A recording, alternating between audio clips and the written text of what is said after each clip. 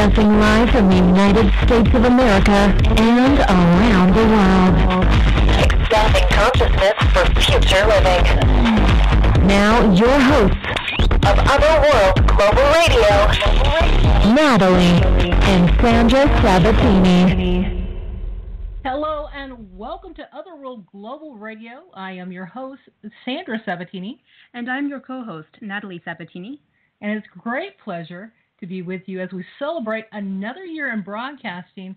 My goodness, it's been years now that we've been broadcasting, as we have a very, very special show for you today. Natalie, who do we have with us? Yes, you're absolutely right, Sandra. Actually, today we have Gary Voss and Jeff Lewis on the program, and they're going to be talking to us about alternative energy methods, global trends now, and the future. This is going to be really, really, really special for you guys out there. There's so much to cover. We're going to have a plethora to cover here. The information is going to be very intense. So I'm going to tell you guys right now, grab a piece of paper and a pen, because you're going to want to write all this stuff down, because Gary and Jeff are going to be covering so much for you guys today about what they're doing with alternative energy technologies, what they're coming up with these Intellitress, which have blown my mind, Natalie, right. Looking at the information on their website. Without any further delay, let's go ahead and bring them in. I know right now Gary is getting ready to join us. Jeff is a husband, a father, a waterologist. He's the founder of PlanetOneSolutions.org, and he has a background in electrical engineering. And Gary Voss is the founder of Tap 10 Research, an international think tank that explores the latest in advanced aerospace and engineering technologies for the development of alternative energy and propulsion concepts. Without any further delay, Otherworld Global Radio would like to welcome Jeff Lewis and Gary Voss to the show. Jeff, are you with us? I am still here, guys. Got a good connection. Excellent. Welcome. I know that Gary is trying to call in, and we're just waiting for him to join us here on the show. But why don't we just start out with you, Jeff, and hopefully we can get Gary on here. Why don't you tell us a little bit about where you grew up, a little bit about your background, and how you got into alternative energy technologies? Me? Well, like you said, I'm a father, husband, grandfather. I've got 5 children, and now 5 grandchildren. You wouldn't believe it if you met me and saw me. Most people don't. Usually when I'm hanging around with my daughters, they think that's my wife. But long story short, I was blessed to be in this type of lifestyle because mainly of my parents, and of course later on in my mother's life when she had cancer and it got serious, and she always did everything naturally and alternatively as best as possible. And chiropractors, stay away from the doctors. They're great for emergencies, but as far as that goes, drugs, medicine, they're practicing. They don't know what they're doing. They're practicing. I don't want anybody practicing on me. I've learned over the years, just in the little bit I've learned in my 49 years, yes, 49 or 50 this year, September. But in my 49 years in this venture, in this body, on this vessel, I've learned quite a bit that balancing the body and keeping it in what they refer to as homeostasis or perfect balance is not that hard. And it's amazing what we do to ourselves and what we can actually consume and put in our bodies that doesn't destroy us. Our bodies are quite profound miracles. So being blessed with my parents being that way, I've always been more natural, go to the chiropractor, keep adjusted, water, all that kind of stuff. And let me see, how did it really lead into me getting more serious into it? Because again, we had the shelves full of vitamins. I think some of the names off heart. If you were from that generation, you remember these names like Neil Springer up in the Fountain Avenue in Hollywood area. Really good kinesiology type chiropractor. The only kind that I use. You want one that muscle tests, so your body's telling them what it needs, not them forcing their whatever on you or assuming it needs something else. And getting into energy medicine that way, I guess, is what really kind of led to it. And then when my mom got sick with cancer back in 95, yeah, correct, and that was actually, we didn't find out about it till Christmas Eve of 95. And Christmas Day, we had to go, or actually her family was visiting her at the hospital. I was living in San Diego at the time. She was up in Glendale. So I didn't go see her at the hospital. But long story short, the doctors opened her up to do emergency surgery, saying, oh, the cancer spread everywhere. You've got a week or two, if that, to live. handle your affairs, closed her back up. And then, make that long story short, she came down to Mexico, did everything she could do with her most advanced stuff, connected with her friend Virginia Livingston of the Livingston Clinic down here that was in San Diego at the time till she got shut down, doing the advanced B12 injections and beta-carotene drinks and smoothies and all that kind of stuff, and was very successful at putting the cancer to bay. And as you know, we all have cancer, and it is at some level or another in the body till you balance the immune system to keep it at bay. The moment you start putting the conditions in there to create the acid in the body, that cancer can thrive again. So, long story short, again, years later, cancer comes back. This is back in 95 at this time. So she had the cancer earlier than that, back in the late 80s. It was like 87, 88 when it hit her the first time. Got rid of it all naturally, and then came back in 95, more aggressively this time apparently, and she tried to handle it all herself. And long story short, she didn't make it, but a technology I got managed to keep her alive months past what the doctors said she would live. And she basically starved to death. We did get and stop the cancer. We did break up the tumors and had discharge coming out of the body.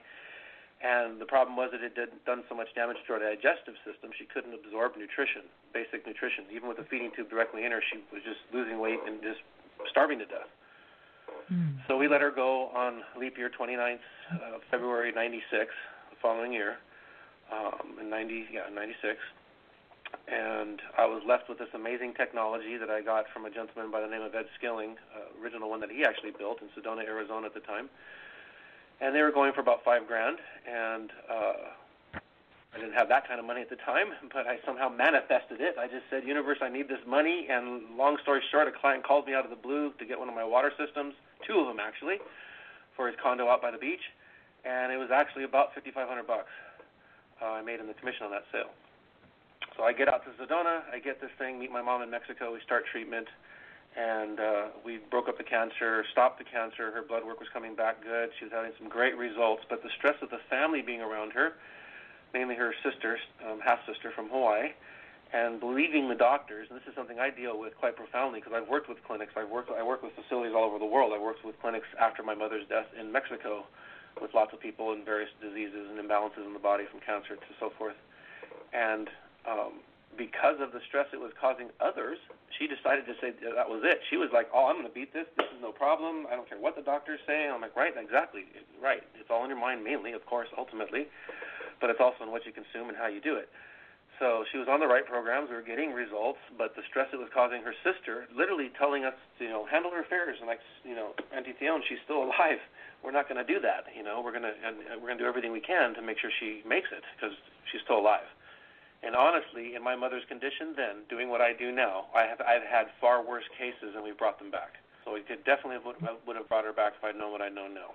So this is a lesson I went through in my experience in my life with my mother, of her going home a little earlier than expected. She was probably needed because she was a wonderful, amazing woman, very powerful, dynamic, started her own businesses, incredible. Mm-hmm. So I'm left with this incredible machine. So I'm like, okay, they're too expensive. What can we do here? And I put it away for about a year. I didn't even mess with it. And then when I got sick, I don't know what happened. I think it was a stomach flu or something, or food poisoning. I think it was food poisoning. I pull out the machine to see if it would help because I mainly just thought the machine was for serious stuff, cancer and person's dying, not something simple as flu bug or stomach flu or virus or bacteria or whatever. So I try it and the thing's gone.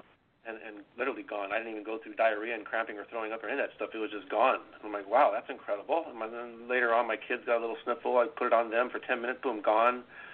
Little simple things, injuries, sprains, swelling, blockage in the body, whatever it may be. And then I started playing with it at health shows I would be going to because I worked with Fred Bell in the earlier years when I learned about his Palladian technology, which always interested me quite personally. And very, very expensive. So I actually had it took me 15 years just to get near Fred to be able to hang out with him at his place in Laguna Beach and chill with him and painted a couple of his cars, custom paint jobs, because I got into painting early and body work on cars when I was doing my car detailing business. Long story short, Fred became a distributor of mine for the BIOPHOTONs.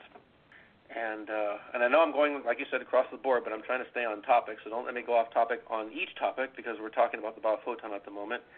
And my mom and the results we had, and then I'm left with this machine, and that's kind of what pushed me to have it engineered again in a better way, because for one, you got shocked when you're touching it, or if you touch somebody else, you get these shocks, and this kind of makes you nervous and makes you I guess, scared of the technology. Most people are actually scared of it, especially if they get shocked. It's a mild shock, but it's nothing that's going to kill you, but it's a little pokey. And some people say irritating. So anyways, long story short, I reverse engineered this technology and produced what's called the BIOPHOTON off of an original photon sound beam Ed Skilling device. And I did this with Ed's blessings, of course. I contacted and knew Ed when he was alive in Arizona. And the Skilling Institute is now going. Dora Lostrom's taking that up with Bill Coombs and several others who built some of the original Skilling technology, which they're still building it the original way. And I was very much against the shocking part and the fact that they were putting mercury in the gas tubes, because to me, frequency is frequency. Any element, especially elemental forms in the realm of alchemy, and you're dealing with base elements and you're putting energy through it, you're going to have that frequency present. So mercury to me is extremely toxic, but it makes the tubes light up and look cool. And I really don't care how they look. I care how they work. So I took the mercury out. I changed the coil inside, or actually that was at the suggestion of a brilliant, absolutely brilliant genius, and this is a guy you definitely want to have on your show someday, Hans Becker. Okay. Of Becker Enterprises, HBS Enterprises, out of Idaho. Did you say Bob Becker, Jeff? Did you say Hans Bob Becker? Hans Becker. Oh, okay. And he helped me reverse engineer this technology based on the Genesis device he had created and some other plasma electromagnetic lymph stimulation technology, because he was dealing with personal issues and health challenges himself, and put this other version of a coil in there. Now when you touch someone else, or you casually touch a chair or a metal on the bed, you don't get shocked anymore. So people are more relaxed, they're more calm, they're more able to use the technology and actually receive the healing energy. And the only reason I even do the BIOPHOTON with all these electromagnetic, frequency, sound technology, light devices, and some of the laser stuff is really cool, though, based on some of the original Russian work. But as far as electromagnetic, Tesla, so-called RIFE, whatever name you want to use in this technology, because there is no real ones out there as far as those names go, and I can tell you the ones that are as close to as real as possible, and including actual real ones. I know people who have real Tesla and real RIFE technology. But I don't like those technologies because most of them, as a matter of fact, all of them practically, you're dependent on for the healing to continue, to get to the next level. The BIOPHOTON heals whatever is wrong, sends the imbalance in, fixes the whole thing. I mean, I can only imagine the research that's going to come back when we finally found out all the results of what this does. But just what I've witnessed and seen is profound. And the body doesn't need the machine to get to the next level. Once you've healed the imbalance, the sickness, the injury, the swelling, the pain, the disease, whatever you want to call it, the body is healing and heals itself and takes over. And it's almost like it stimulates stem cell regeneration. I can only say it's almost like, because I can't even claim that one yet, but I'm almost certain it is because of the results we've seen, including cellular regeneration. Me, myself, I've regrown a tooth. I'm not claiming it on the BIOPHOTON, but this tooth was pulled when a root canal was done, wisdom, and I can't wait. I'm still trying to find the original X-rays, and it had to be pulled because it was already erupted and pressing in the area, so they just needed to get it out of the way. It's easy to pull, so they pulled it quick, and it was done. And then years later, when I started building the BIOPHOTON in '98, I was already using the similar technology, the photon sound beam I had that I bought through one of Skilling's reps in Sedona, and was using that, and those had special gases of just xenon, because we're finding the different gases, too. That's a whole realm of different healing aspects and things it works on. And xenon, being the most expensive and rarest of the gases and hardest to get these days, is a regenerative gas. When you study John Fox's work from Heliuron, he is a Saint Germain-type follower person. You just look him up, John Fox. Whoops, is that me or you? That is us. Sorry about that, Jeff. What we're trying to do is place that call to Gary to get him on here. Okay. No worries. We got an urgent text from him. Sounds and, like I was calling. Gary Voss, are you with us? Yes, I'm here. Hey, there he is. Okay, Gary. Okay, Jeff was just telling us a little bit about his background here, and he was going into the BIOPHOTON and the xenon gas. Exactly. Okay. So, Jeff, if you can go ahead and continue, and then we'll bring in Gary in just a few seconds. Go ahead. Absolutely. How you doing, my brother? Real good. Good to hear you. You too. Sorry about the technical div. No worries. All right. So, anyways, we're just covering over the BIOPHOTON, and I was getting into the gases and John Fox's work on the various gases. In particular, we're talking about xenon being a regenerative gas that we're finding, and then you've got the argon gas, which stirs up the bugs and the viruses and so forth, and you've got the neon gas that kills them in the infrared spectrum. Actually, I didn't get any of that yet, so that's all new information.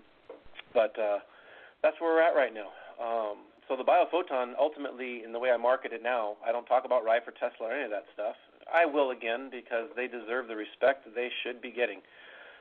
But I just want to make sure I stay alive, my kids stay alive, my grandkids stay alive long enough so we can get this out there enough. I've got several thousand units, maybe 1,000 or 2,000 at least, that I've personally built all over the planet, every single one of them achieving incredible results. And the testimonies coming back have just been, heartbreakingly profound.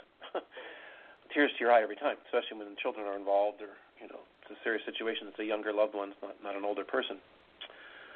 And water, of course, this is not skip water, but with the BIOPHOTON, I won't even sell a person a BIOPHOTON or have them use it in any way, shape, or form if they're not drinking and I don't like to use the word just good anymore, but living activated water. Not these just structured or high alkaline waters. That's definitely absolutely not the way to go. That's not the way nature does it. And if you want to keep it simple, we simply follow the principles of nature, and the term for that is called biomimicry. It's a new term, and people are going to be hearing quite a bit more these days, and that simply means studying the way nature does it and then finding a way to duplicate it as good or better, but better is usually never really possible, but we're altering, say, our current technology to act in a way that nature does to get an end product that nature would also produce. Maybe not as good, but at least taking a dead water, for instance, like most of our bottled waters out there, most of our filtered dead waters everybody's using, claiming they've got really good water, or people claiming they're drinking the best distilled water there is, which is the worst thing you could do, to drink all the time, actually. Don't. They've actually got a dead water. If you're not activating the hydrogen in there, if those hydrogen atoms aren't actively forming bubbles on the glass of your container, your water is not activated. That means you may have a clean, stripped, energetically pure water, which, again, that's a whole other topic that I need to cover at this moment. Most filtration just handles physical matter. There is no filtration, ultimately, that I'm aware of, other than the way we use our vortexing technology and magnetics. But as far as filtration goes in the standard water filtration market, the best of the best out there, there's nothing out there to remove chemicals other than basic chlorine. Maybe some of the good ROs will do fluorides and arsenics and cadmium and things like that, but they will do nothing for the chemicals in the pharmaceutical, for harm, the word harm in there, of course, pharmaceutical realm, that are contained in there as well, or the homeopathic frequencies of whatever toxin, disease, blood, urine, feces, and everything else that's come in contact with that water, that even chlorine and RO, or even distillation, will not ultimately remove that present resonant frequency, similar and exactly like homeopathics. So what we do in vortexing the technology, in vortexing the water, like a river does, when the water spins around through the rocks, it spins in both directions, so there is no one direction to spin it. You want to multi-spin it. And we mimic this technology in our PVC piping with spheres inside there that cause the water to do the same thing, as well as standard, even regular, big, giant vortexing through rare earth magnetic fields. And we use the magnetizer group. That is from Peter Kulich, Kulich, if I'm not mistaken, the Magnetizer Group. You can look them up. They've got great commercial and industrial magnets for your boilers and things like that. We'll never have calcium, lime, buildup debris or any of that stuff, and all the way down to pull filters, all the way down to a bio line for your body that actually cleans out the pipes in your body exactly the same way it cleans out the pipes in your house or your building or your boiler. Well, Jeff, if we can just interject just real quick, because Sure. What we want to do is we want to get folks involved here about absolutely. a little bit more about Gary as well. We want to go ahead and get him in here. I want to revisit about the BIOPHOTON and let people know about the website and us get into that more in detail, because I think this technology is absolutely fantastic. Let me go ahead and give this website out already right now. It's called biophotonlight.com. That's biophotonlight.com. And we're going to be talking a little bit more about that. I want to pause it right here and bring in Gary Voss. Gary, when we started out the show, we were just kind of asking Jeff about, where he grew up and everything and how he got into alternative technologies. And what I'd like to do is ask you the same question and bring folks up to speed here on your end of the gamut. Go ahead, Gary. Well, thank you, Sandra, and glad to hear you're on the radio show with me, Jeff. For over a decade now, since October 2000, I really got into studying alternative energy and technology. I was really into that, my younger years, curious, growing up in the city and the farm, we would go back and forth, getting away from the city to the farm. And I was always looking at things, how nature worked, and thought about, how simple it is. I want to reference a song out there. Some of you X generations remember Love and Rockets from back in the 90s. And where it goes, you cannot go against nature, because when you do, you go against nature, and nature's a part of you. It said, our real lives get complicated, yeah, and that's a simple thing. Simple as a flower, and that's a complicated thing. It's nature is simple, but it can be complex. And when I mean that, is there's certain elements that have to come together to create the perfect storm, just like in the movie. And I believe the collective consciousness works on that same level. When Art Bell from Coast to Coast AM did these collective consciousness experiments based on the quantum random generator, which show spikes every time, seconds, sometimes minutes before an actual earthquake, it would predict it. And the interesting thing about quantum experiments is, like, when you observe it, you become part of the experiment. Like the molecules in the wall, for example, the atoms, they're always moving, but when you look at them, they move more, they're more stationary, they're moving very slowly, but when you look at them, they speed up. So there's something to the level of the collective consciousness also bringing things to light. And I'm sure many of us have been wanting to do this for years, but there have been complications. We haven't created the perfect storm.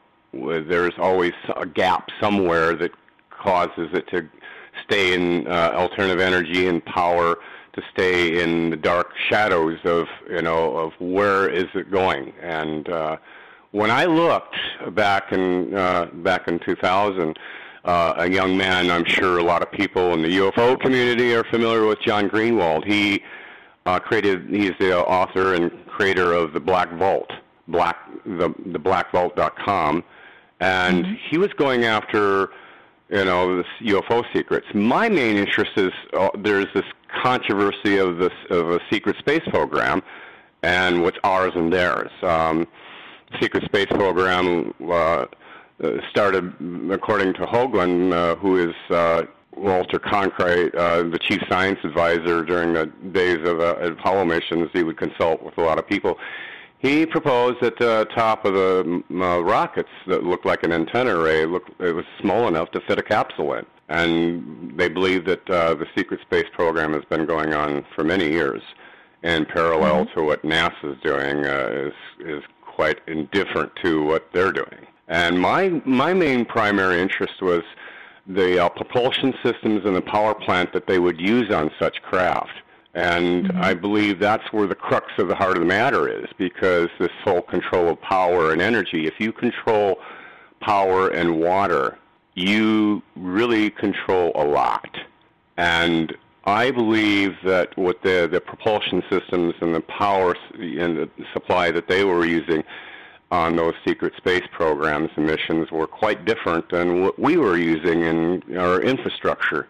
And I think that a lot of that went into the black programs. That's, of course, speculation, but it's an educated speculation, because there are a lot of documents that were proving that they were using exotic systems that we weren't using. And those documents, which were released through the Freedom of Information Act, we've had a lot of them that were acquired prior to what they would call reclassifying. And when they reclassify something, then everything goes dark, and all the records get with black marks across them, so they can't really make heads or tails what the document reads. But there was a group of us back in the early days who challenged the system, and I remember recalling one such instance where they were appealing something to do that had sensitivity with the kind of propulsion mechanics that they wanted to propose a patent on, but it was considered top secret and was classified, and the documents had all these black lines, and the judge couldn't read them, but they said, Your Honor, we have copies of these through the Freedom of Information Act before those black lines were appearing on the documents that they're letting out now under the Freedom of Information Act.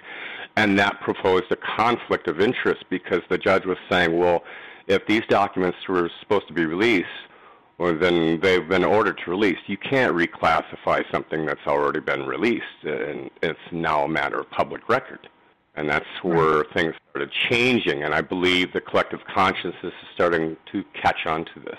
And one of the ways that you and I came together is through Tap 10 research, and about how you were putting people together for that think tank, and how you created a wonderful open Yahoo group of people exchanging information. You want to tell folks a little bit about that, how that came about? Well, it's kind of a wordplay, TAP, like tapping, but don't tap once, you tap 10. 10 is the sign of completeness, but if you look at the word tap 10 in like the form of Scrabble and trying to figure out other words that you could use those letters for, the word patent is in that. And so it was a collective group of people who were curious in alternative energy from all walks of life, people that are studying this on an academic level, to people that are professors and actual scientists and engineers. It's an international collective.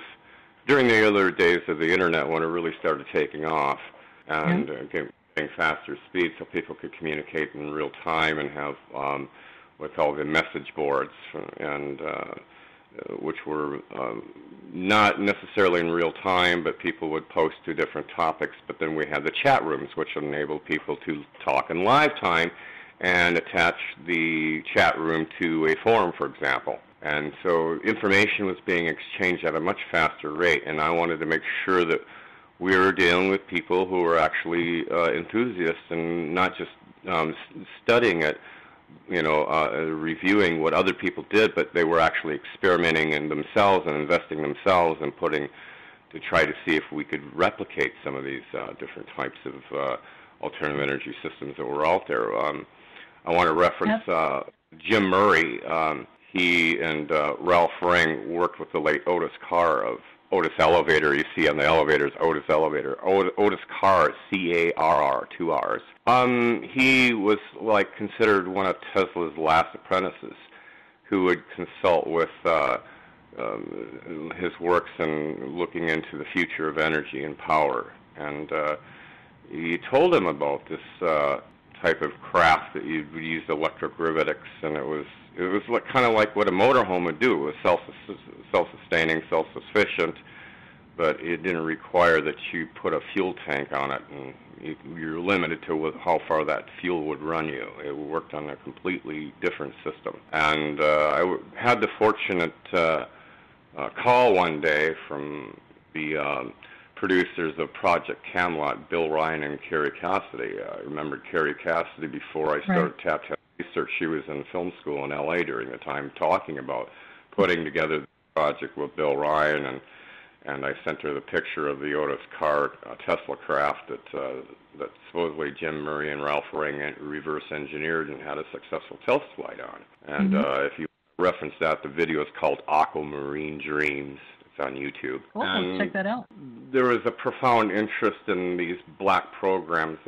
Ralph Ring was a great engineer. He's a locksmith too, and he had quite a profound interest in nature and how it works.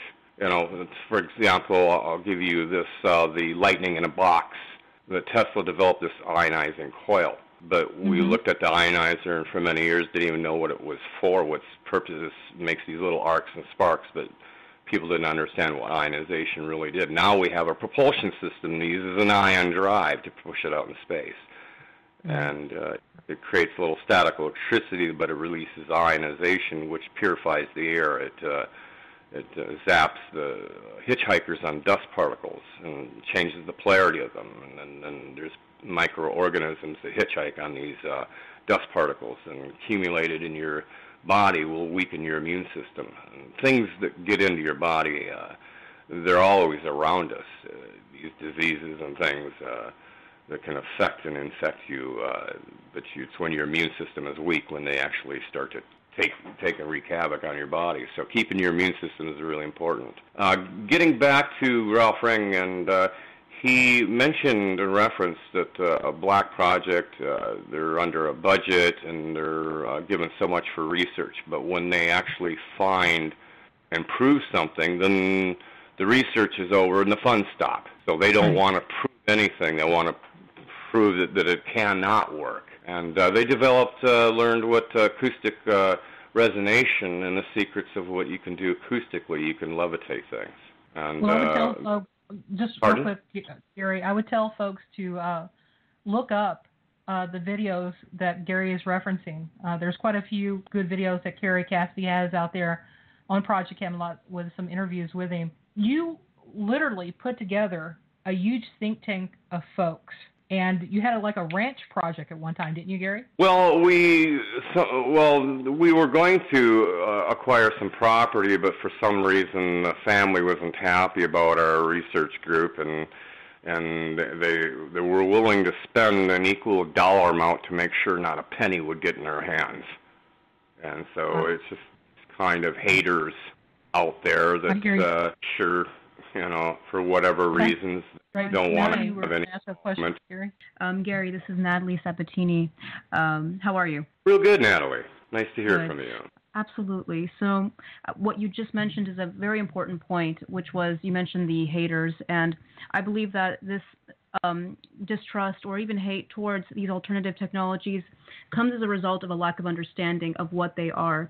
And we have a lot of people that do listen in on this program, people from all walks of life, some who are just being introduced to the subject today via yourself and Jeff, and also scientists who have, quite a bit of knowledge on the subject. If both of you can respectively define what alternative energy means to you personally, I think that would be a great way to start, this conversation, this dialogue in regards to... That's a big question, that. Okay. Right. All right. Well, alternative means an alternative. If you look at the definition, it's an alternative. It is something to substitute something for something that would be equal to that, but would be less harmful. In this case, harmful to the environment, harmful to us, such as nuclear power as opposed to using solar and wind is an alternative. And there I go, alternative energy, and something to wean us off of coal and oil. We've had the solutions for many years, and that's why I say there are always alternative solutions. There are always solutions. Finding them, in a lot of cases, maybe you'd have to do a little digging and research, to find what are the best alternatives to do something that's equally or better, but less harmful to the environment, less harmful to man. That the pollution and emissions that our environment and atmosphere has created. And we've contributed to, it's not just a global warming, but it's a solar system, the entire solar system is heating up. And so it creates what we call climate change. And this climate change, whether it's natural or cyclical, is irrelevant in comparison to how we have expedited the process and created a lot of problems, poisoning our water, poisoning our environment, and we infect the animals, and it goes on down the whole chain of natural organic compounds and the earthworms. You just and then it goes back into us when we eat of the vegetation and drink the milk of the cows, which are meant for cows and not humans. Coconut and almond milk are better alternatives. We were actually meant to drink human milk up until a certain time, and that's it. It's unbelievable how they want to push this large global industrial, farming of the fisheries and our marines. What little is left, we're just pushing everything onto an extinction. If we just continue to act like locusts and not take the responsibility of putting something back into the earth instead of constantly taking out the blood of, earth, which is the oil, and it needs to stop, and it can be. But again, we have to create the perfect storm. There has been a lot of people who have tried making great efforts. The reason why we have hybrid cars now, we might not have them for another 25 years from now yet, but I think collectively we've created the perfect storm to expedite the process from people like the late Dennis Weaver, who started the Drive to Survive campaign from the Institute of Economics in Boulder, Colorado. And they assembled a lot of alternative energy propulsion systems in their vehicles, but they had to be 10 years or older. So then it went, because the legislature does not allow you to modify your vehicle unless it's standard as aimed by the automobile industry that produced it, or else they deem it unsafe to drive. So they assembled and drove all the way from California, from the West Coast to the East Coast, and hit certain major metropolitan cities along the way, and did this tour. And you can look that up. It's called Drive to Survive, and and then add Dennis Weaver in the Google search, and it'll come up. And this example of creating the perfect storm expedites the process. So what we need to do is do a reverse of collectively acting like locusts and raping the earth of everything and leaving our pollution behind, instead of turning that waste into energy, which we now have. It's another process. Absolutely. So let's hop into that, Gary, because what you and Jeff, and I want to bring Jeff back in here, what you and Jeff are doing is absolutely phenomenal. Right. Phenomenal. With your Intellitress project, with project1solutions.org, you guys are really making strides in getting people to really look at your work. We've been following it very, very closely on social media, and a lot of people are talking about what you guys are doing. You brought up something really, really important. There's almost like this truth embargo about alternative energy sources. And that's because it's still a lot of it's in the black budget programs, and it's still considered classified. And until that becomes open source, again, somehow, and there is a lot of it that has been open source, but they still, since it's classified, the people that are in the money changers that run the economy and the infrastructure are pretty much, given a ridicule factor to think of anything beyond coal and oil. And, wind and solar to them is a great alternative, but it's not enough. And I beg to differ, because I want to use a term which Jim Murray referenced. It's called a hyper-efficient system. And we call, again, there are always solutions. The rest is about making smarter choices. We need to, they associate alternative energy almost like the same ridicule factors they give in UFOs, when in fact the propulsion systems that they run on, and a lot of them are ours, that we've reverse engineered and figured out the same secrets they use, if they mean, other people from other places. I mean, with all those planet-like that can host life that we've been discovering, exoplanets that are similar planets out there. Their whole mission was to go to Mars by 2025. Send manned mission there and create a habitat. But again, are we just going to abandon our Earth? I still think we have. There's still enough time to clean up the Earth, but then the Agenda 21, which talked about, like when Kissinger wrote back in the day, he said right on national TV, what we have is a world of worthless eaters. And I wrote back a petition from our civics class and said, no, sir.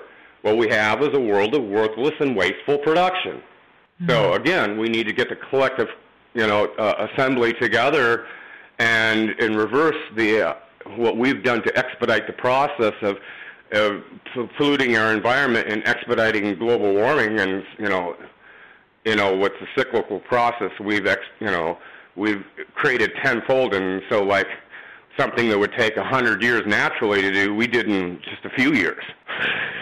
The damage is done. So we can equally reverse what we have done. We can reverse this damage by making smarter choices, by investing, getting people that are the money changers to put their money where their mouth is, and said they want to get into clean, green energy programs. Okay, great. They're sitting on a pile of cash for these green energy programs, but they're not going to put out $1 unless they know that they're going to get back what they've put in, invested. They're treating this money like it's theirs, like they earned it. And they're living on the interest of it while it's sitting there collecting another, a few $1,000s a month to pay their bill for their skyscraper, office buildings, office towers. The longer they sit on that money, it's not hurting them. They got it to sit there, and then it's their responsibility to allocate it, but they're not allocating because they're comfortable living off of the dividends that it's making. Again, and then once they find something that they can put out there, then, the research funds don't come in anymore. So they're paid more money to not come out with a solution than they are to put a solution out there. And it's absurd. It's just ridiculous, and it needs to stop. So I'm grateful for these GoFundMe programs and, seeing people finding, if the normal money changers, in the political process is going to, create this blockade and doesn't serve their interest to award anyone the funds that they need for research dollars, then fine, we'll just do it ourselves. And that's where the Intellitree project is. The Intellitree project is the antithesis of axioms of alternative energy programs. And what I mean by that is power and water. It uses a hybridization of different alternative energies, devices that take advantage of solar, wind, and conductive ground current. That Tesla, developed a ground conducting energy, was able to put light bulbs in the ground and make them glow, light up. How cool is that? Can you go out in your backyard and put some light bulbs in the ground and make them light up? Well, Gary, what are these Intellitrees? The Intellitrees are a standalone self-powered tree, again, that takes advantage of various forms of alternative energy from solar and wind, but they're a hyper-efficient system, and they make power from the environment, and they produce water, atmospheric water generation. Give you in a nutshell, everyone has an air conditioner, and everyone can associate with this real easy, folks. All that water that you sometimes look on the ground when it's hot summer day and you got the air conditioner cranked out and you've been on the road for a while, you look down, there's this pool of water. That's water made from the air. That's what your air conditioner is doing. An air conditioner is basically condensing from when you put hot and cold air masses together, they create water. They also create wind. And then wind moves and creates electricity, produces ions. And that's how Tesla discovered this ionizing coil. He replicated what was in nature and created lightning in a box. And the ionization process purifies the pathogens in the air and the water. And you can just use a saltwater pool instead of chlorine and ionize the water. And you will never need to use this toxic chlorine and get that in your skin. Ionization. Just joining us real quick, Gary, if I can just interject just real quick.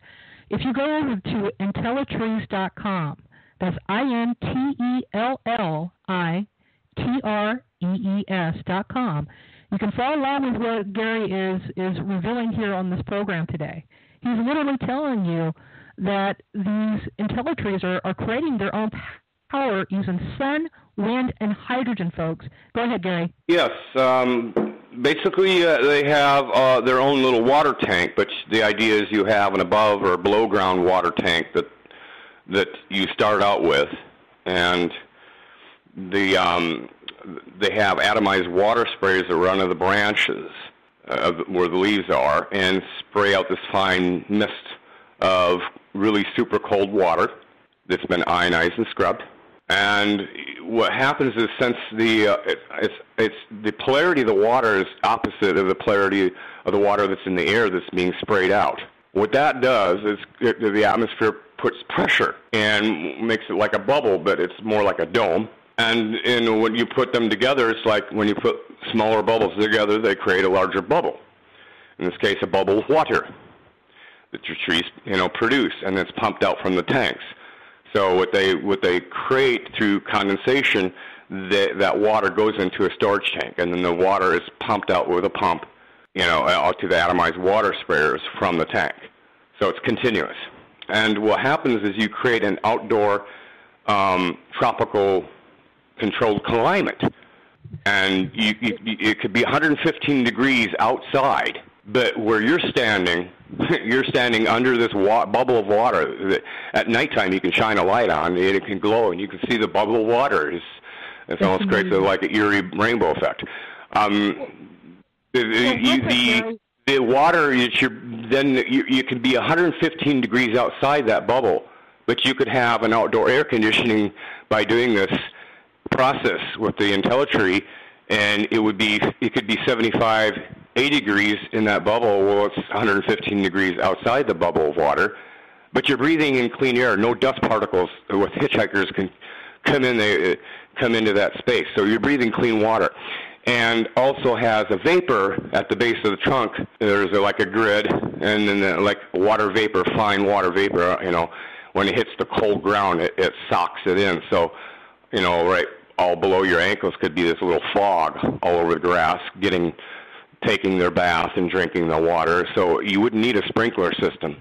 You could, if you have one already, you could connect it to the water tank that the atmospheric water generator is creating, and you can cut off the water that you're paying for. You're paying for the water to come in, and you're paying for the water to leave. Now, how ridiculous is that? When you can, there's a whole ocean of water in the air that you can harvest. We're talking hundreds of thousands of gallons of water a day out of the air. There's a tie-in to this process. It's a shipping container size atmospheric water generator. It's commercial size. And there's different sizes depending on the size of the family, your size of your house, depending on the size of your family and your family's needs for water, daily water. So all of your bathing and drinking water, as well as your outdoor water, can now be provided right from the air and powered by the sun and wind.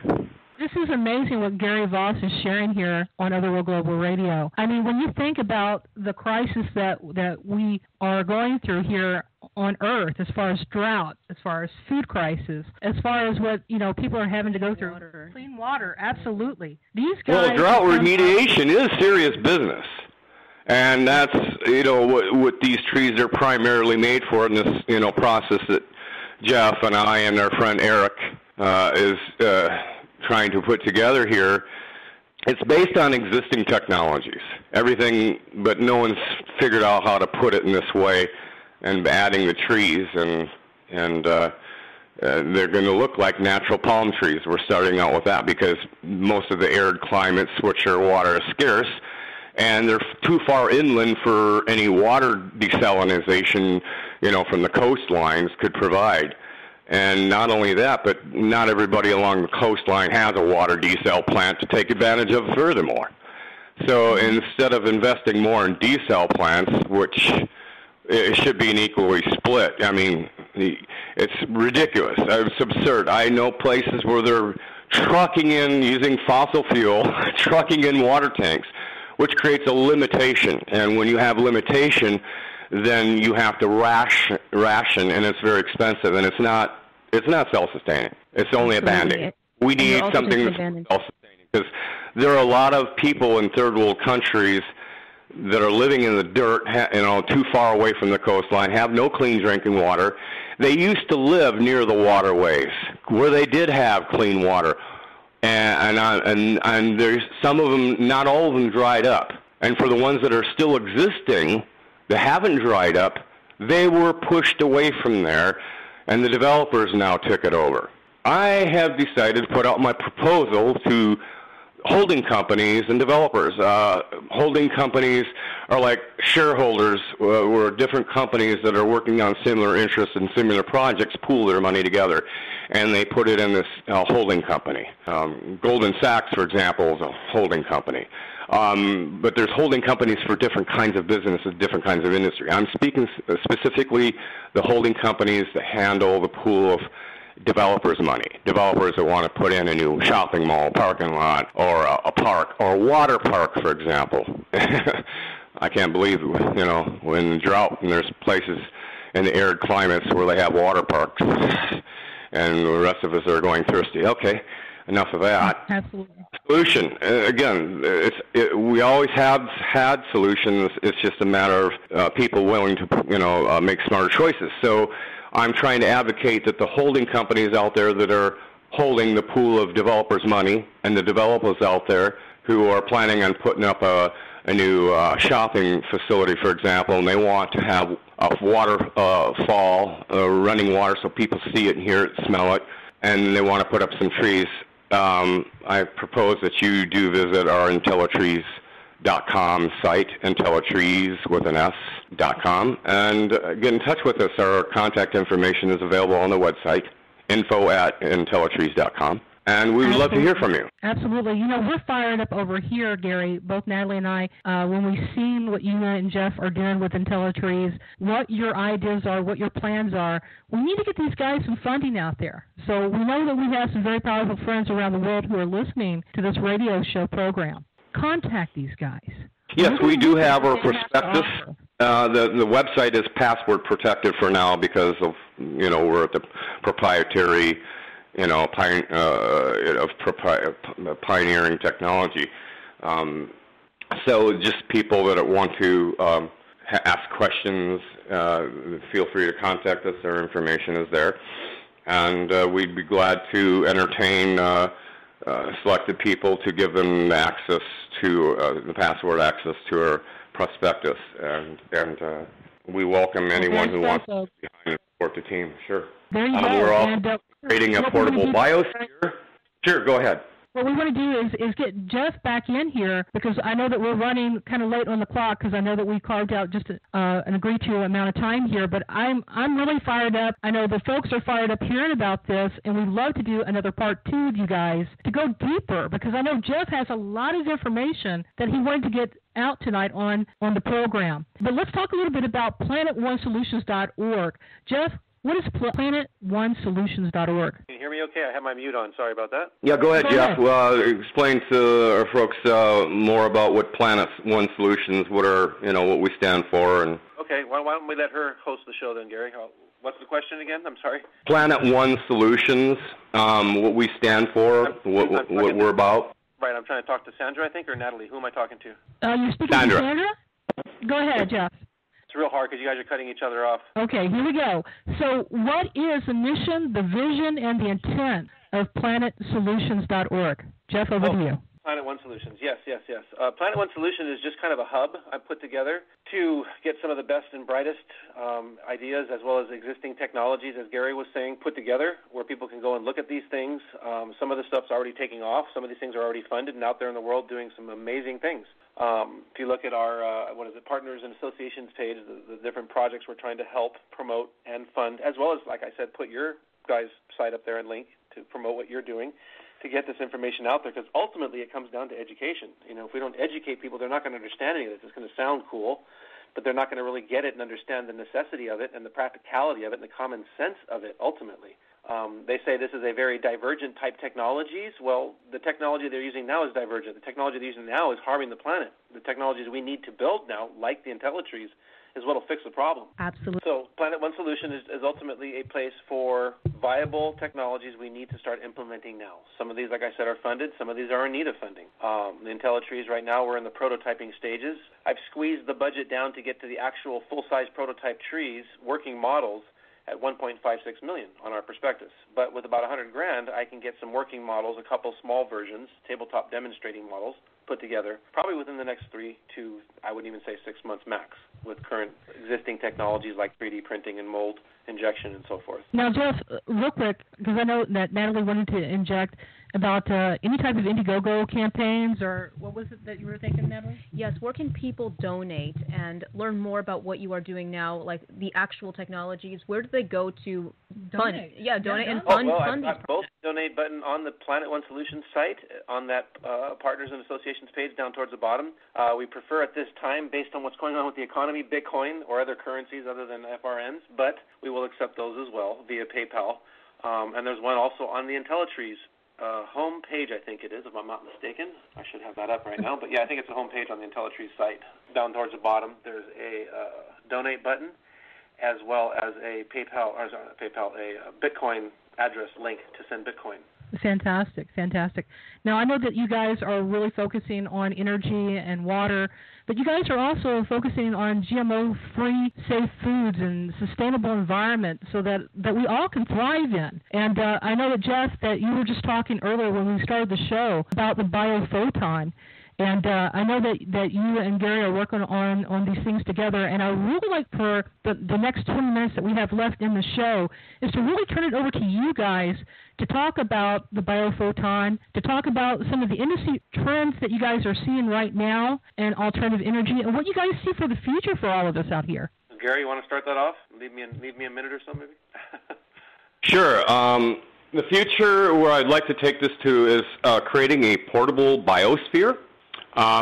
First of all, we're looking into research grants as another part of the program, research and technology grants, so we can get some prototypes built that we're going to ship off a pot of these Intellitress off to the Biosphere 2 Research Center in Phoenix, Arizona. And also part of that future entails replicating our own portable biosphere with our Intelligrass, which is grass that are an artificial grass that uses nanotechnology, and it actually programs real grass seed that's built in it, and it's packed with this gel polymer substance clay mix for the bottom, so it retains moisture, for a lot longer. And the artificial Intelligrass programs the real grass, so once you cut it, it stays the same length as the artificial Intelligrass does.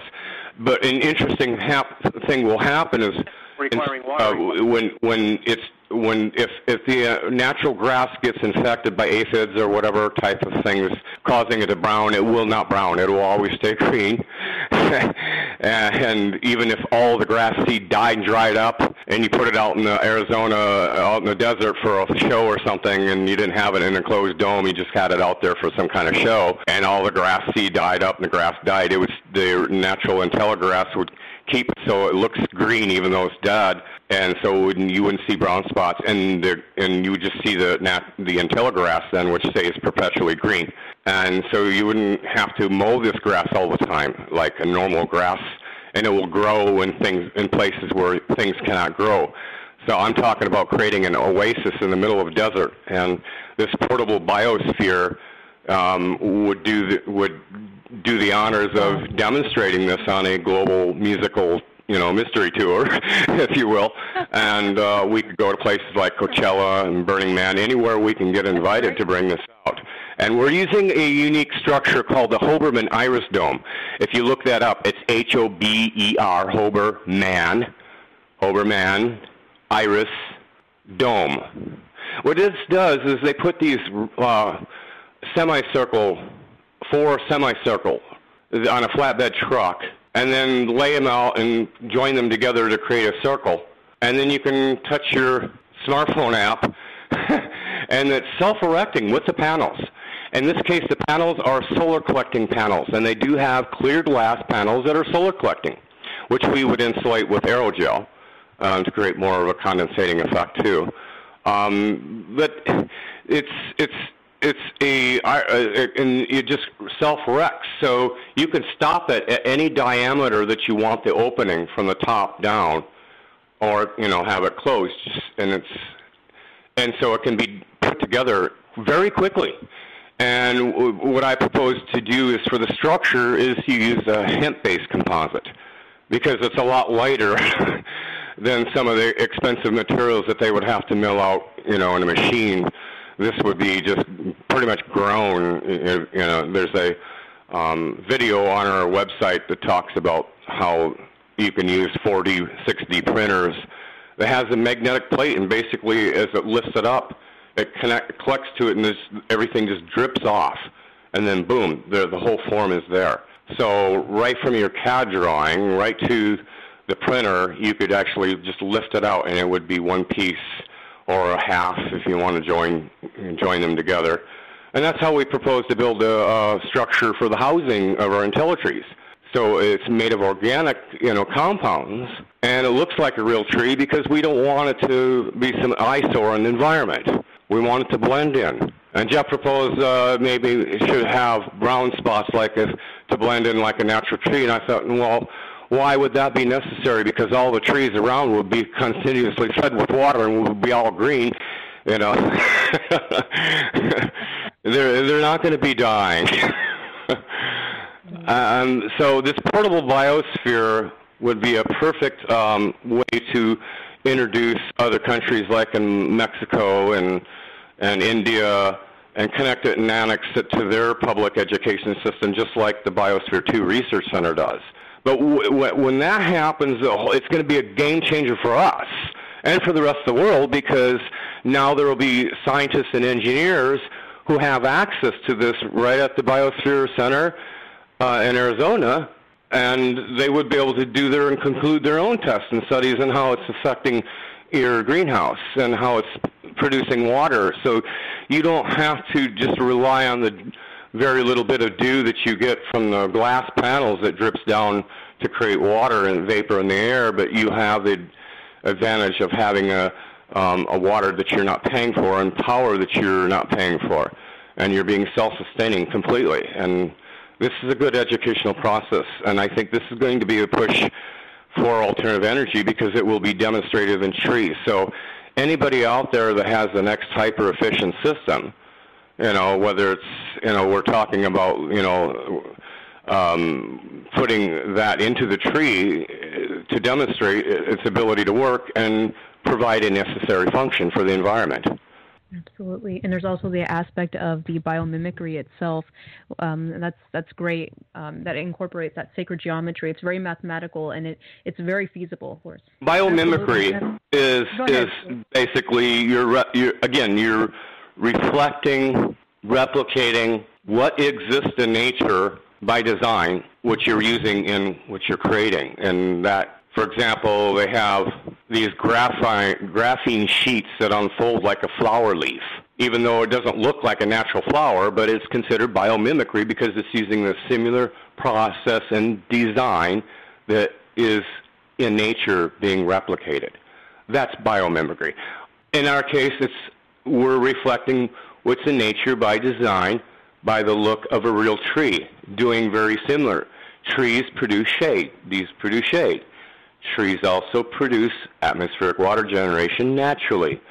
If you look at the dew in the morning on the leaves, it's just like grass does the same thing. Because it retains this cold through the night, and then when the heat of the day heats it, it creates condensation, which creates moisture, which creates water. Now, Gary, we have a couple of questions that's come in as well that we'd like to ask you guys, and I wanted to also bring Jeff in here. He's been in silent mode, folks. He's been in silent mode, just listening to us and everything. I wanted him to hop in here because he's just as passionate as we are over here at Otherworld Global Network about turning this around. I know that we can all turn this around. We all need just to come together under this common goal. And that's one thing, too, I wanted to discuss with all of you out there, the concept of Earth Hope and what we're doing over at Earth Hope, a global community. Put out that extension out there to Gary and Jeff to join us in that outreach of bringing folks together, because I know that the stronger that we are together, the more that we can do to push this forward and break this embargo, really, to get this information out there to you and to your homes. Natalie, I know that you got a couple of questions here for Gary and Jeff. Absolutely, Sandra. Thank you so much. So one of the questions actually has to do with longevity.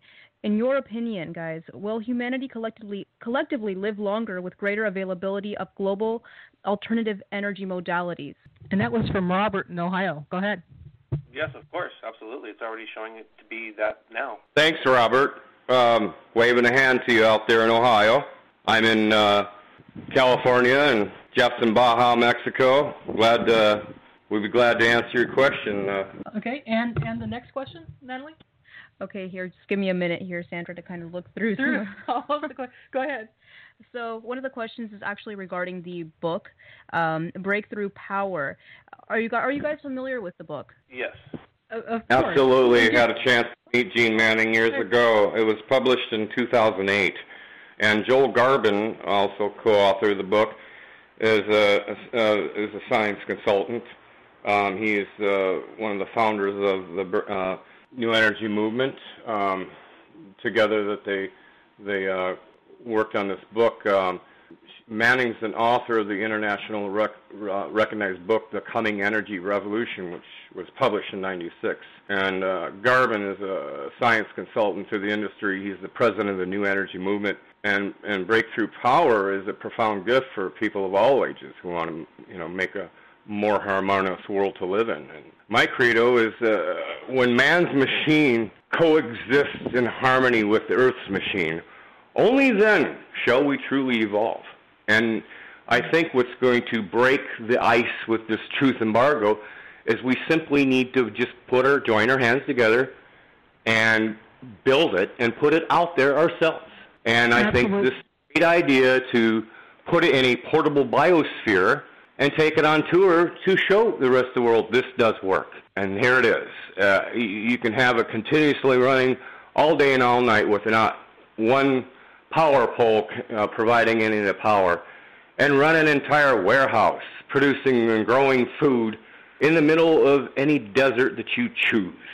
Gary, I'm glad that you said that about you guys bringing this technology forward and it coming through you guys, but we need a platform. And that's what I wanted to talk with everybody today about as far as Earth Hope. We've been talking to a lot of inventors, just like Gary Voss and Jeff Lewis, about coming together and giving them a platform. We've seen a lot of folks create conferences, events, and everything to charge you folks to come to it and learn about these alternative energy technologies, and either they get bought out from some of these inventors, you never see from them again, or either people promise these guys funding and it never comes through.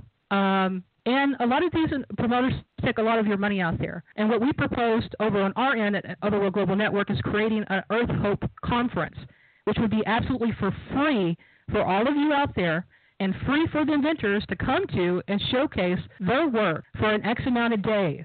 And we really want to put that that invitation out to you guys, to Gary Voss and to Jeff Lewis, to showcase your Intellitress there, to showcase your BIOPHOTON there, to get this information out to the people, by the people, for the people. We need to get this out in front of these people. And we're going to go ahead and we're going to launch the Earth Hope Global Community. We did a soft launch on that about a month ago, and we have people that are waiting in queue right now for it to go live. And we're going to launch that on August 1st. It's been amazing. And it's been amazing turnout. Amazing turnout. We wanted to see if you guys were ready for this. And we see from the youth that you're tired. You're sick and tired of being sick and tired. You're wanting this information to come out. You want this technology to be in your homes. And it's guys like Gary Voss and Jeff Lewis that are trying to bring this technology forward to all of you. And we're going to give the platform to do it. And if you go to Earth Hope Global Conference.com or EarthHopeConference.com, you're going to see one heck of a conference that we're going to put together for the people, by the people, for all of you, bringing all these folks together to bring this information forward absolutely for free.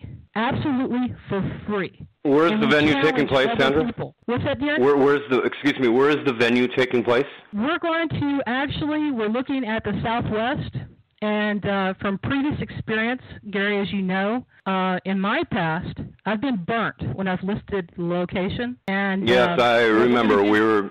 Yes, and I was offering to speak there, and it's strange how these things created a perfect storm right out toward the end, and we had the rug pulled out from underneath our feet, and started adding all these extra demands on you.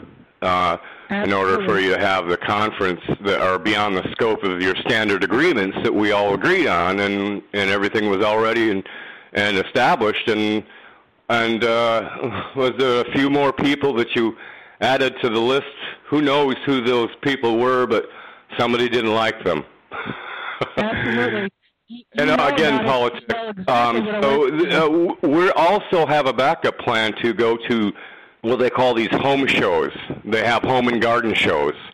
And the people that bring the best of the artificial turf in the industry they come there. And I got to see some of this grass, artificial grass that looks like real grass. And I was just thinking to myself, I can't wait to create a smart grass version of this like we're doing with our tree, but would never die and would always be green and yet have the same feel and texture of real grass and the smell of real grass. And you couldn't tell the difference. And I can see the future where this is going, because if we're going to go out there to explore these other exoplanets, which I know they're going to, it's inevitable. There's going to be some things on this Earth, whether mankind expedited the natural process or regardless, there will be a time, and we can look at the global records, that there are times when the Earth is not really very habitable, and it can happen again. And so it's better to be prepared.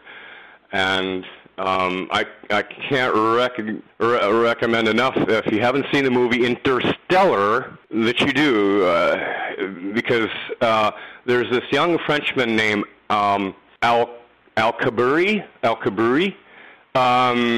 They brought out this breakthrough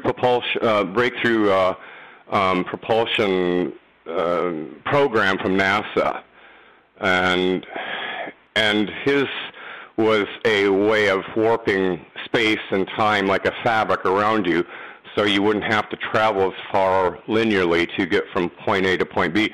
Like taking if you take a sheet of paper and you fold the corners together, you just punch through the other side. Now you didn't have to really move that fast or far to travel what beyond light speed.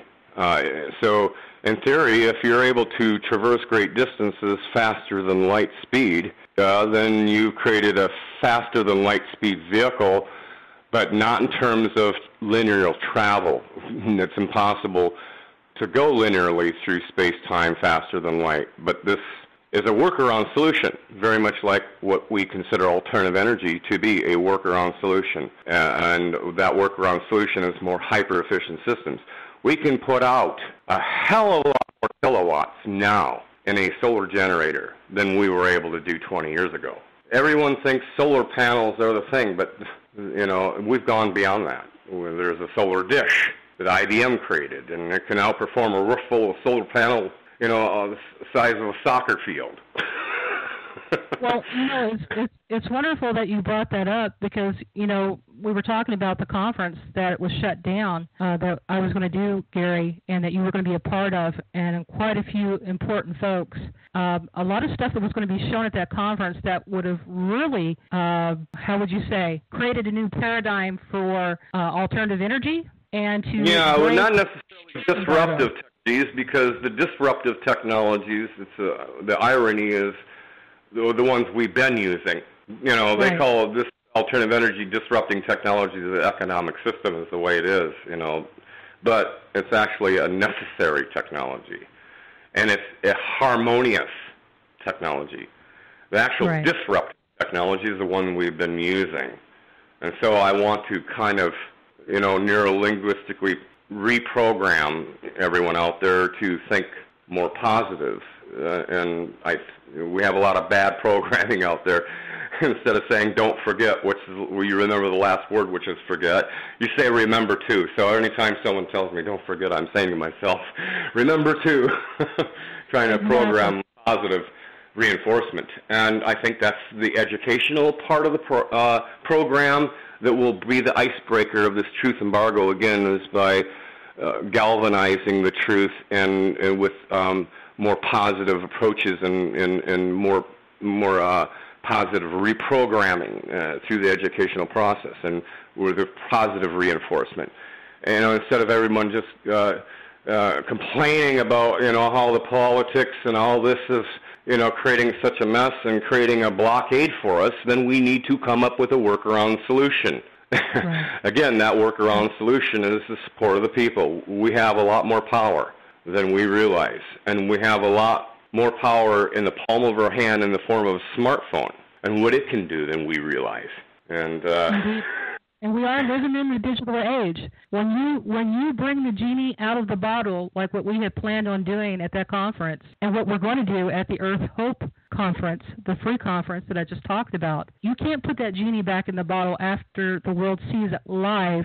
You know, there's a lot of people who are like zombified.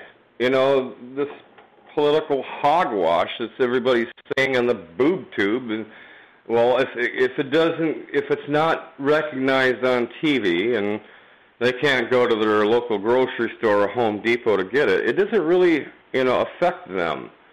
They only believe what they can see, what they can go out and get, and so what we're doing doesn't fit, how their normal lifestyle is going to function, whether they choose to donate money to the program or not.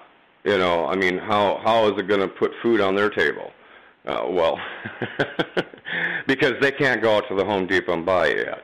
And so that's why we have to work with the developers and holding companies and getting more people on our team and our administration panel who have credibility and years of experience behind their belt, that dealt with nonprofits and dealt with people that are going into what I say necessary technologies, breakthrough, technologies, and being able to put their money where their mouth is and really allowing us to prosper, because this is going to affect all of us. Because Absolutely. If maybe not affecting you now, you can't go out to Home Depot and buy an Intellitree, whether you're Republican or Democrat or Republicrat or Demopublican or independent or doesn't vote because, for whatever reason you believe it's a fixed system and, they're all puppets anyway. Fine. Whatever your belief is a powerful word. Remember this. And I must say, it never ceases to amaze me what a non-believer must believe to remain a non-believer. Belief starts with your own self. If you don't have faith in yourself, and you don't have your belief is very misunderstood. And that's all I got to say. You have to put your belief in yourself and your love of yourself in order to have that same capacity for others. And how you do that is you look around you and think to yourself all the people who do love you and do care about you. And that's where it starts. You got to have passion for what you want to do. And you have to have belief in that it will it will prosper and it will thrive. And again, that starts with you and everyone around you. So if this is something that you want to see in your Home Depot someday, then, there are ways you can pick up that smartphone and you can connect with us. You can connect with those who out there in your network who are looking for the next big game changer since sliced bread. This is it. I mean, if we sold it off to Google, maybe they would call it still an Intellitree. But if we sold it to Apple, they'd probably call it an iTree. But whatever form that these Intellitrees take place in the future, the very fact that we're having discussions on this and considering putting it out there and enough people getting behind it to do that has already created a ripple effect in the time stream. And those ripples go, if you drop a pebble in the water and you see the ripples outwards, as they get farther out, the waves get bigger. So I'm just asking everyone to be that be that pebble, to help us make that pebble a little bigger so it'll create a bigger wave so we can inherit that future a little bit sooner. That's all we ask. That's beautiful, Gary. That's beautiful. Jeff, I want to go ahead and bring you in here and so you can get your thoughts into the folks and let them know how that they can reach you over at Planet One Solutions and at Intellitress, and a little bit about BIOPHOTON and how that they can connect with you out there. Go ahead, Jeff. Sure. Planet One Solutions is Planet One, O-N-E, Solutions with an S on the end, .org. It's got contact links and information there on the connect or contact link. Of course, my personal email is just jeff@planetOneSolutions.org. And BIOPHOTON, I think you gave that out earlier, biophotonlight.com. And info@biophotonlight.com if you have any questions about any of the stuff on there. The special is not up yet, but we're going to be running a special on that. It's like $1,200 off, almost half price off, on the new 5.0 version. And the difference of that is you can actually add and input your own programs, custom light, frequency, sound, music. We even have a llama group over in Florida adding mantras and prayers in there, and they're plugging in a direct microphone and doing it live in real time. Wow. Having some incredible results. What is our time frame on this, too? Are we running an hour and a half on this? We are down to the last 3 minutes right now on the show clock, Jeff. Hang in there. Go ahead. This is your chance. I can't think of anything else I'd want to cover at the moment because it would just get off into long discussions and topics. Did we have any other questions of anybody out there? Any lives or anything like that at all? I know that we had some people wanting to know, let's see here. How alternative technology will transform our modern work schedule and even their occupational choices. Well, first of all, that word work is going to go bye-bye. The other word, money, soon behind that, because we'll be creating so much abundance and all the necessary needs, survival from food to structures to homes to clothing to transportation that runs on air, runs on water, very efficiently, and all the water we'd ever need in the world. Because if you can breathe, there's water in the air. And to leave with that word, I want people to really start understanding that we're going to start teaching and educating people how to capture water. We're going to create this Capture Condensation 101 ebook that's going to be out shortly, probably within the next few days. I'm working on it now. And it's teaching people about that condensation Gary was mentioning from your air conditioning units and your air compressors, anything that releases water vapor out the back end of that. That is a pure, distilled quality and usually cool, temperature-wise, water. The only thing that might be added to it is some dust particles from the air, and maybe if there's any solder or lead, aluminum stuff in the air conditioning unit, maybe. Minor stuff to filter out, a coffee filter and a carbon filter would take care of it. We've actually met with the city of Chula Vista in San Diego in regards to just that, to capture the air conditioning water condensation and use it for their irrigation and their waterfalls and so forth on the property. So that's something we really want to get out to the people right now, because drought is an issue everywhere, not just here, not just in Mexico, not just in California, but everywhere. And since these trees, or the concept of the trees, have come out, we are literally getting hits and calls from people all over the world with farms, crops, communities, lakes and rivers and streams that are drying up, wells that are going empty. We've got a Jersey farm just south of us that finally ran the aquifer dry, farmland there in that valley now. Just last week, their wells are running out, so they're freaking out. And I'm like, well, this is a great opportunity right now. So yes, the solutions are there, and we can implement these things with people with resources. And when I refer to resources, I don't just mean money. I mean people with abilities and means or connections that may be to people with money, or say, for instance, big giant 3D printers or mold injection bath printing stuff that we need to have access to right now that would save us having to spend the money on it. Would also be a resource that we can get these things done. It wouldn't require so-called money. So we're trying to also teach people, including my kids, I try and teach them this way, like things in life you want, you put out the energy first of all and the intention, and then be grateful that you've already got it. It's like, wait a minute, I don't have it yet, but you will. And if you feel like you have it already, you will. I know these trees are going to get done, and I'm not going to get into remote viewing or any of that stuff and what I've seen. They are going to get done. When you have the intention behind something, and as Gary always repeats, when two or more come together, how does it go, Gary? When two or more come before thee in thy name, I manifest miracles to happen.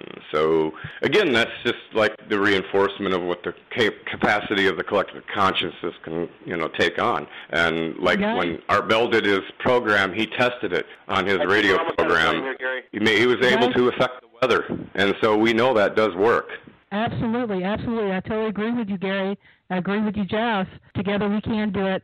Together we're powerful. And once again, Intellitress, Intellitress.com, PlanetOneSolutions.org. Check it out, folks. These guys are making a big difference in the world. This is Sandra Sabatini along with Natalie and Sabatini. Thank you so very much for tuning in to Otherworld Global Radio. Good night, everyone.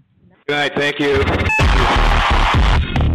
Thank you for listening to Otherworld Global Radio on OWGN, the Otherworld Global Network. We invite you to friends and subscribe to Otherworld Global Network on Facebook, Google+, and YouTube. Visit us at www.otherworldglobalnetwork.com.